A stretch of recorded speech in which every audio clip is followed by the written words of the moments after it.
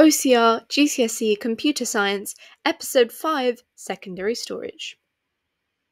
So in any key computer, there are 4 key components, which all have subcomponents. So you've got the CPU, the inputs, the outputs, and the storage. Now we've already covered the CPU, and in this video, we will be covering storage, particularly secondary storage. Now, in episodes 1 to 4, we have learnt about 3 different types of memory: random access memory, virtual memory, and read-only memory. But because these are all classified as memory, they either are only a temporary store, or if they're not temporary, you can only you can't edit the contents. So we need a form of storage that lets you both store the data when the computer's turned off, but also allows you to edit the data. And we call this secondary storage. So there are 3 different types of secondary storage devices that you need to know.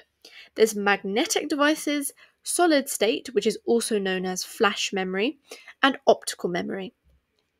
So let's begin by looking at magnetic devices.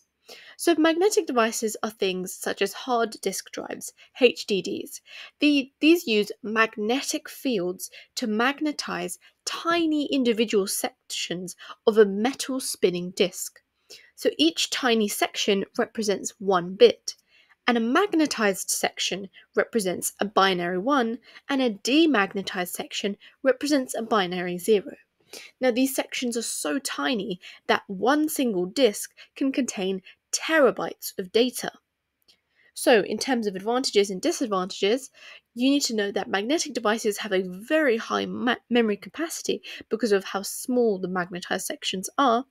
And in terms of disadvantages, the moving head, which reads the disk, is vulnerable to magnetic fields and is also easily susceptible to damage.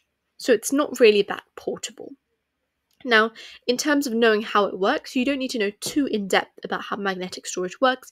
You just need to know the advantages and disadvantages and comparing it to other devices like solid state. So solid state devices use non-volatile random access memory, which means that when you turn the computer off, the data will still be stored, and it stores data indefinitely. They tend to have a much faster access time than any other type of device, and because there are no moving parts, they are more durable for being portable. So in terms of advantages and disadvantages, they require very little power, it's portable, and it's quite durable.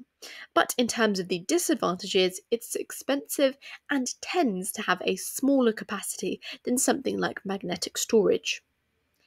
And finally, let's look at optical memory.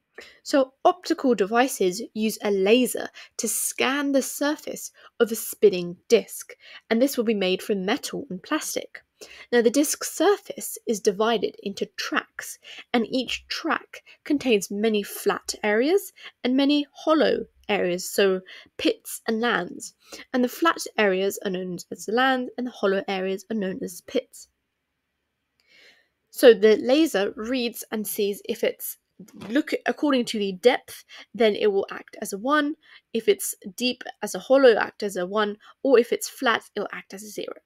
Now in terms of the advantages, it's lightweight and portable, but the disadvantages is that any type of disk like this can lose its data when the surface is scratched, and unfortunately it doesn't hold as much data as the other 2 we've looked at. Now let's look at some exam questions. So, outline the advantages and disadvantages of magnetic storage for data backups. Pause this to have a go at this 4 marker. Now let's look at the answer. So advantages include that it has a larger data capacity and it's cheaper. It's also got a higher read-write speed than hard disk drives.